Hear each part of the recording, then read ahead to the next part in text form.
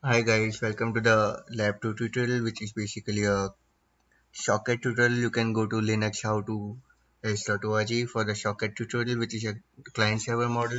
For this client server model, as the name suggests, you need a client and a server. So for that you need, and in the last video we did the data lab, how to use the data lab. So we have already know how to build a network.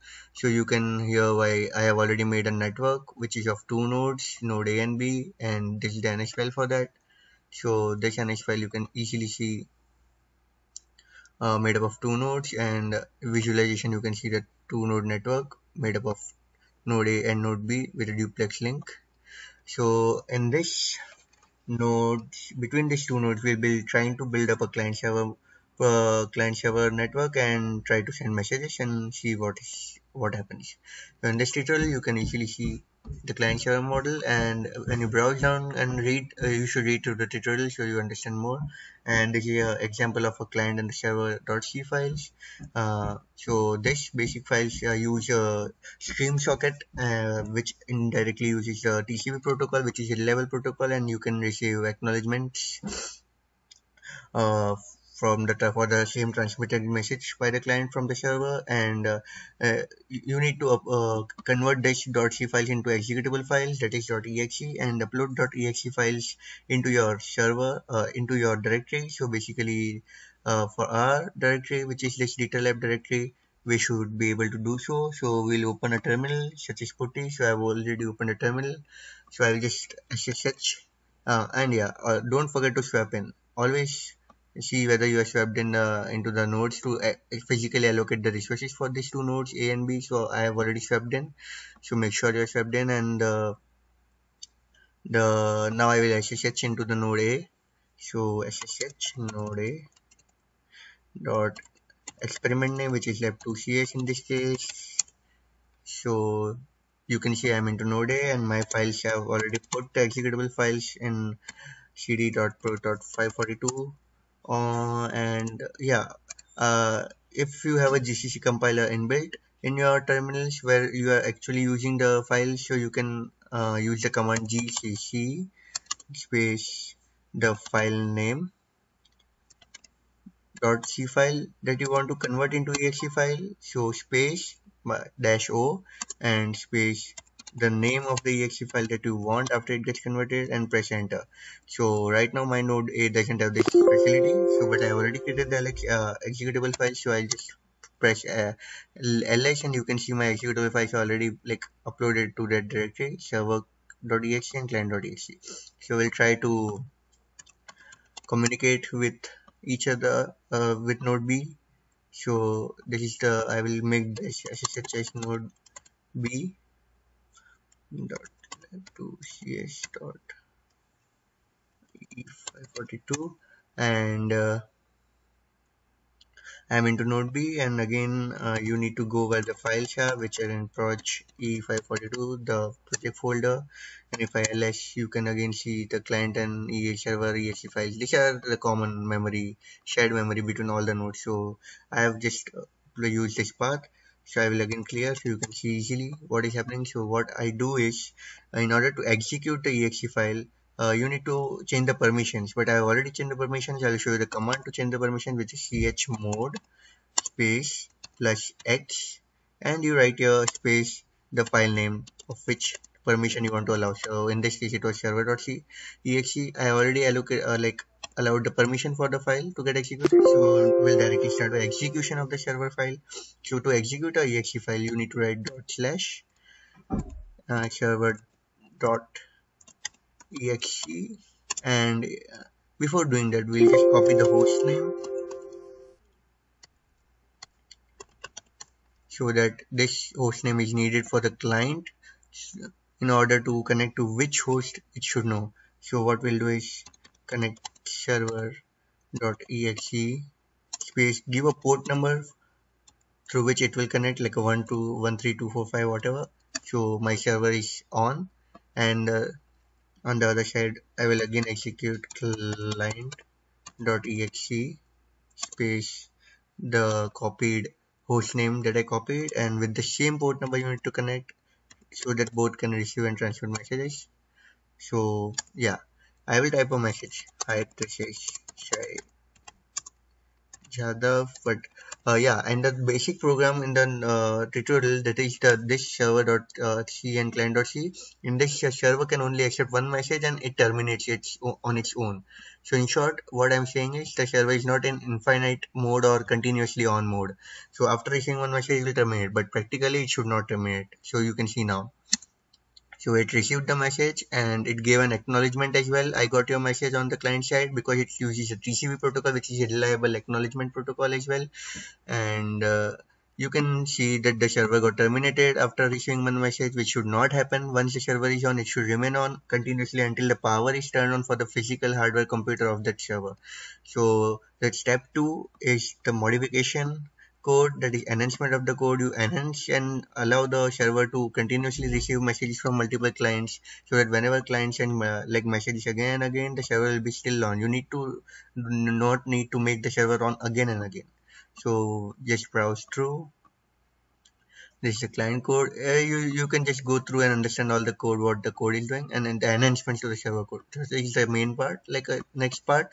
So this is the code that is enhanced. You insert a while loop so that you can continuously sense and detect, or what you say, listen to the incoming connections of the client. And if any client wants to connect to it, it will connect easily and read and send and write messages. And you use the read listen command to listen to the connections, and read write commands for writing and reading the messages, because it's a stream socket TCP protocol, which is reliable, and you use your acknowledgement as well. So you need to click here and download the modified server file, and again download that server file, modify it, convert it into executable, and upload the executable file into the directory, so which I've already done. So when you, and I will show you now, it will be like error multiple, the server will be continuous on, and you just need to log in again and again on the client side to send the message, but server will continuously receive messages. So in order to do so, what I will do is you need to change the port number so that the connectivity doesn't have a problem, like 13225 right now. And instead of server, I already uploaded the modified file which consists of this. So I'll execute that 13225. Okay. So I will write down here as well 13225. Yeah, so I'm typing some message. So I just typed the message and he sent me the acknowledgement as well, the server. And you can see the server did not terminate this time. It will continuously on in while one loop, and it will not terminate until the physical hardware shuts down. So but the client terminated after sending one message. So you need to again set up the client to the same port name, to the same host name and the port name, so that it connects to the server. So again, suppose I type something. So yeah, you receive the acknowledgement as well, but the server doesn't die out. You can try it multiple times. So this is the modification in the server code. And the another part is, if you go down the alternative types of, there are different types of sockets. The example that I showed you was the first one with the stream sockets, with the server dying out after receiving first message or terminating. So we have modified the code using the while loop. We included like continuous sensing of the server, that is remains continuously on and takes the messages. Now we have alternative types of sockets. So this can be a UDP socket, so a datagram socket, which uses a UDP protocol. So basically it's a datagram, so it sends all the messages continuously, and it receives the message continuously. It's not like a TCP, and this is like a TCP is reliable and receives acknowledgement. Datagram sockets is like unreliable as well and does not receive acknowledgements. And instead of using the read write functions that you use for the TCP, you'd use for the UDP, the datagram sockets, you use send to and receive from. You can check the codes, and this I have already opened the codes for you. This is the server.c that you download, the client.c. Here you can browse to the code, and this is the modified server, in which you can see the while one loop that we just executed, so that the server connection doesn't die out. We saw the messages that server was continuously receiving, and these are the UDP thing, the datagram.c files that you can also find out. Here are the server and the client.c files. So I have already uploaded that as well, and I converted into exe files. So I'll just again show you the execution. So here the server is still continuously on. So you need to control J to break the connection right now, and I will try with another port number 6, and change the file again to UDP, because the UDP is file container, the server UDP is the UDP one.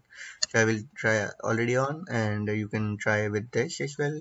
So the port number is 6, and the client file is also now modified to the client UDP, which I have already uploaded and converted to exe file.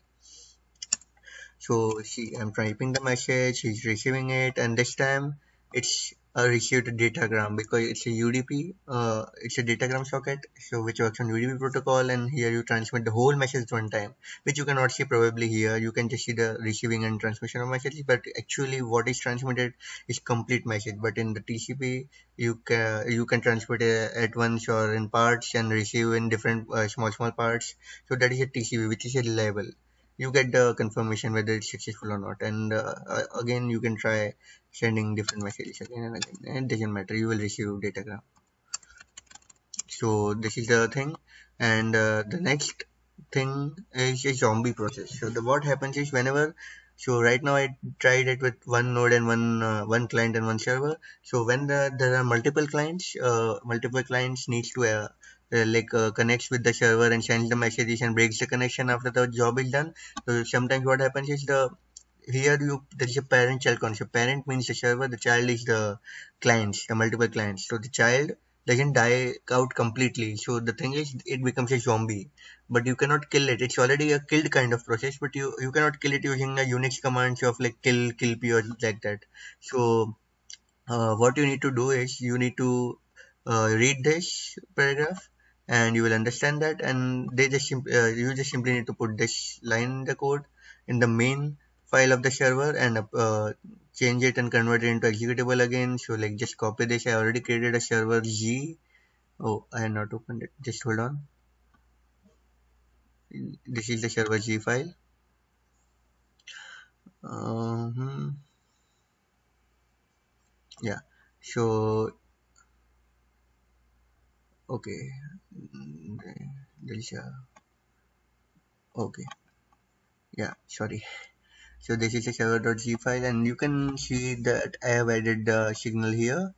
So yeah, and this signal, which is signal sig child sig IGN, like checks about the zombie processes, and deletes any zombie process, and removes the zombie entries from the server side as well.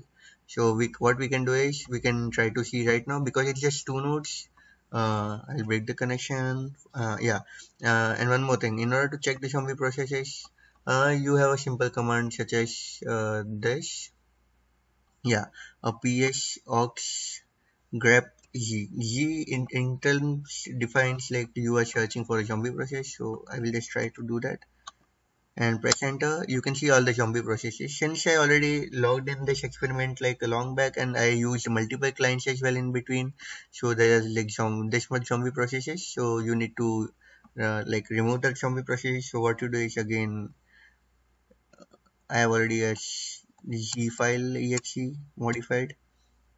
Just in the port number like a 13426 this time, and I've already executed the exe file, and I've opened a server with the port number 13426. So you just execute again the exe file and try to see the list of the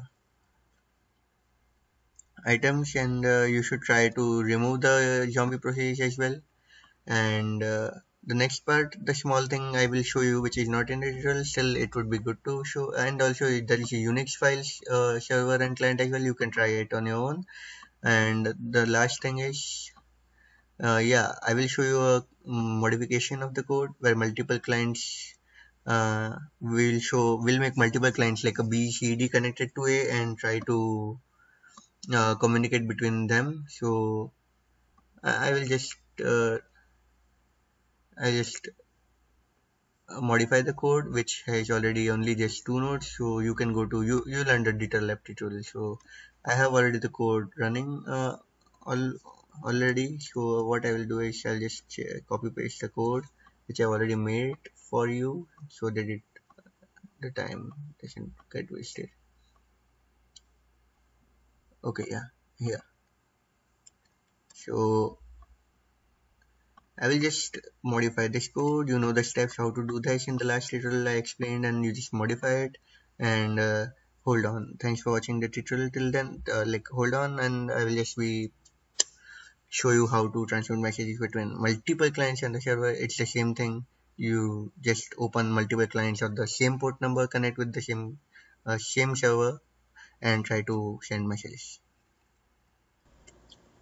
So you can see I've currently swept in with my new four nodes B, C, D. I added C, D to node A as well. So you can see the multiple client communicating with one server. So I've already set up the whole thing to show you. So I'll just in a moment show you the whole. So you can open multiple terminals, and so what I've done is you can see I've copied the hostname already, and I've already been in node A and node B and node C and node D. I've SSH'd into all nodes.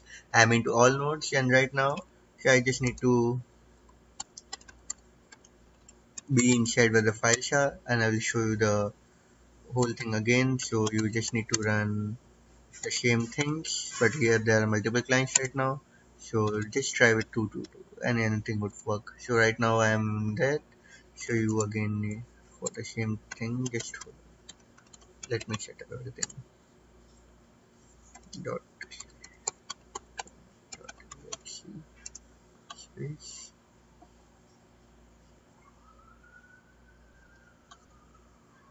and space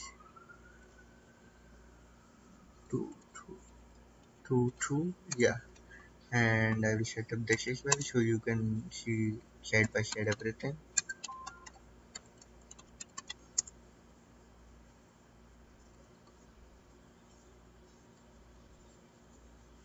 Okay, I need to type it.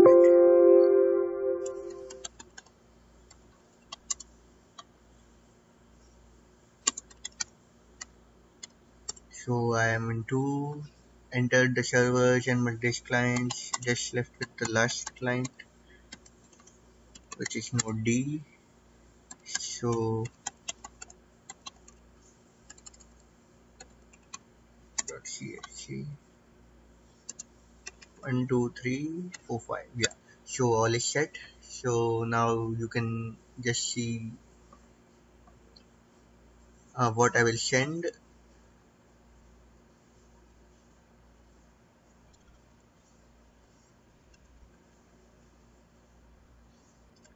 Yeah, so you can just transmit some messages now. So you can see here, you can see all the screens, right? Yeah. So yeah, so I will be transmitting from right now node B something, and the server executed and server is still continuously on. I'm transmitting something from C, and the server is receiving from that, and again the server is on.